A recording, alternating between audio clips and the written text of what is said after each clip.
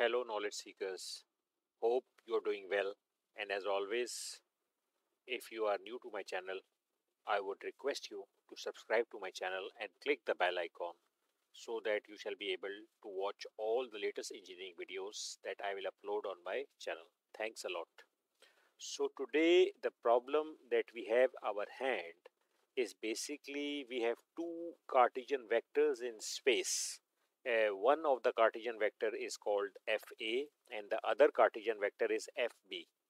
By space, I means that it will have three components along the x-axis, along the y-axis and along the z-axis, and we have to determine the magnitude of the sum of the forces of FA and FB, which means we have to calculate the magnitude of FA and FB in Cartesian vector form, and we need to take the absolute value of this FA and FB. And then we also need to calculate the direction cosines of FA, which means that this vector FA is going to make some angles with these respective axes. One of the angles that it will make with the x-axis, which will be called as theta xi, the other will be called as theta yj, and the other one, the last one, it from the z-axis, it will be theta zk. So these three angles of FA we are being willing to determine. We can also calculate the angles of FB as well, but here the task at hand is only to calculate the direction cosines of this vector FA. So let's start the problem. So if you look at this problem, we have this vector FA, and this vector FA is basically making an angle of 40 degrees with this respective axis. It is making an angle of 40 degrees with this axis. So what are we going to do now is basically we know whenever we resolve this vector FA, we will have the base and we will also have the perpendicular component. So first of all, we will say that since this 40 degree and this perpendicular component, we can very easily say that this will be FA sine of 40. FA, this component will be FA sine of 40 and its direction will be along the positive y-axis because this is the resultant force FA. So the direction of this perpendicular component will be along the y-axis. So we can say FA sine 40j. So if you look at it here, this is our FA and we are resolving it into its respective components and calculating the projections. So one of the easiest components to calculate, first of all, it will be FA 140 into sine 40 and j. Why j? Because if you look at it, this component is parallel to the y-axis. So and it is, since this is positive y, so this component will also be positive. So plus sine 40j. Now comes the other part. So this is the perpendicular component. So this will be base. So we can say we need to resolve this force FA into two respective axes. One of projection has been calculated. The other projection of FA we want to calculate along the x-axis. Here is our x-axis. And the third one is basically the z-axis. So we will say that this FA base can be calculated as FA cos of 140. And remember what is FA? FA is 140. So 140 cos of 40 we can say, and then if we want to calculate the projection of this FA along the x-axis, if you look at it, this FA is also being connected with this z-axis also over here. So we can say, if in order to calculate the projection of this FA along the x-axis, we can easily calculate it as FA cos of 40, and then the base component, which is the projection along the x-axis, is this basically this thing. You can say this is this straight line is going to be the projection along the x-axis from here to here. Okay, we can very easily say, so we can say FA cos 40 and we can say it as sine of 50. Okay, so FA 140 cos 40 and sine of 50. This is going to be the sine 50 component. So we can say FA 140 cos 40 sine 50. What will be the z component? Again we'll do the same story again. FA, which is 140 pounds cos 40, but this time the component which is parallel to the z axis will be along this will be cos of 50. Okay, so we will say FA 140 cos 40 and cos of 50. So this will be basically the projection of FA along the z-axis. Okay, so we have resolved FA into respective uh, projections, and one of the projections was FA sine 40, which is along the y-axis. That is why we put J. The other projection along the x-axis was FA cos 40, and then since we have to make a projection along the x-axis will be this component, it will be the straight line here if we assume, and this angle is 50, so in front of this angle it will always be sine. So FA 140 cos 40 sine 50 I. And the last of the components are the projection of FA along the z-axis will be again FA, which is 140 cos 40 and cos 50 K. So here it is 140 cos 40 and cos 50 K. So these are the projections of FA. Now we go to the projections of FB along the x, y and z axis. Remember, this is x-axis, this is x-axis, this is y-axis, and this is z-axis, and this is our origin. This is going to be our origin. Since this is our origin, so any axis which will go opposite to x-axis will be from here to here like this, it will be minus x. Any axis which will go below this point, it will be minus y-axis, and any axis from the origin goes behind this z-axis, it will be minus z-axis. This you already know, just a simple reminder. So let's calculate the projections of FB. So when we calculate the projection of FB, remember FB is 100 pounds. So we will say 100, again the same whole story what we have calculated here. It will be FB cos 60 this component, and the perpendicular component will be sine 60. So we can very easily calculate the perpendicular component. We will say FB, which is 100 pounds sine of 60. So it is FB 100 pounds. In the bracket it will be sine 60 J. Why J? Because it is parallel to the y-axis, and on the y-axis the unit vector will always be J. Remember this.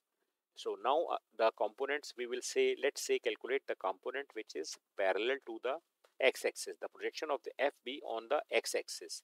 Okay, so we will say it will be 100, and again the projection will be this angle is 30, and remember, so if this is 30, the component which is perpendicular to 30 from here along this axis will be sine. So we will say 100 cos 60 sine 30. Okay, again 100 cos 60, and the angle which is opposite to 30 degrees will be sine. So it will be 100 cos 60 sine 30. Remember, I put a minus sign here. You see why I put a minus sign here? Because along the x-axis this is the origin. Any component behind the x-axis here, it will always be minus. So we put a minus sign here. Okay, so we calculated the projection of FB along the x-axis. Now what will be the projection of FB along the z-axis? Very simple. It will be FB, which is 100 pounds cos 60, and this component will be cos of 30, and since it is z-axis, it will be cos of 30 K. So here it is, FB equals to 100 cos 60 cos 30 K. So if we simplify this, we'll be able to get the value of FB equal to minus 25I plus 86.6 J plus 43.3 K pounds. So this is the value of FA, and this is the value of FB. Now we need to calculate, they have said you need to calculate the magnitude of the sum of forces of FA and FB. So what will be FA and FB? We can vectorially add them. Basically, since there are two vectors, the I components will get added. 82.2I minus 25 will be added, plus 90 will be added with 86.6J, and 68.9K will be added with 43.3K. So we will get FA plus FB equals to 57.2I plus 176.6J plus 112.2K. So this is FA plus FB. But he says you need to calculate the magnitude. Okay. For magnitude, remember which formulas do we have to take whenever we have to calculate the magnitude? So if you remember, we have to calculate the magnitude, we have this formula. If you look, we will use this formula, which is A is equals to under root of ax square plus ay square plus az square. Okay, and this is the vector axi plus ayj in the bold form. To calculate magnitude, we'll use this formula. Remember, so we calculated fa plus fb equals to 50, square root of 57.2 the whole square plus 177 the whole square plus 112.2 the whole square. So the magnitude of fa and fb in absolute comes out to be equals to 217 pounds. Now he asks another questions. You need to calculate the direction cosines of fa. If we want to calculate the direction cosines of fa, it will be basically we already know that in order to calculate the direction cosines of a Cartesian vector, we will use these formulations. Cos alpha will be equals to ax upon a, cos beta will be equals to ay upon a, and cos gamma will be equals to az upon a. Okay, remember this is our vector a, this is ax, and remember this is ay, and this is az. This is az. So we'll be using this formula to calculate our direction cosines. Okay, and remember these are direction cosines. This is alpha, vector a alpha from the x-axis. This is beta, the orientation of a from the y-axis, and this is gamma, the orientation angle of a along the z-axis is gamma. Okay, so I hope you must understand this formula. Cos alpha equals to ax upon a, cos beta equals to ay upon a, and cos gamma equals to az upon a. Okay, so we know the vector fa we calculated here as 82.2i plus 90j and 68.9k. FA magnitude is already been calculated given the question as 140 pounds. So cos theta x will be equals to FAX upon FA magnitude. So it is this is FAX, this is FAX written here, and this is the magnitude 140. So we calculate theta x equals to cos inverse of 0.5871. It comes out to be equals to 54.04 degrees. And cos theta y, which again this will be FAY, which is 90j, 90, and the magnitude is 140 as given over here. It comes out to be equals to theta y comes out to be equals to 50 degrees, and in the same way the FAZ component is 68.9 placed over here divided by 140, we get theta z equals to 60.53. Now what are these angles telling you in the basically space for this vector FA? It tells me is that if this is FA, the angle of this vector Cartesian vector FA along the x-axis from this point to this axis, it will be 54.04 degree. And what will be the angle of this FA along the y-axis? Okay, it will be 50 degrees. From here to here is 50 degrees. And what about this theta z from this vector FA, from this vector FA to the z-axis, this angle will be 60.53 degrees.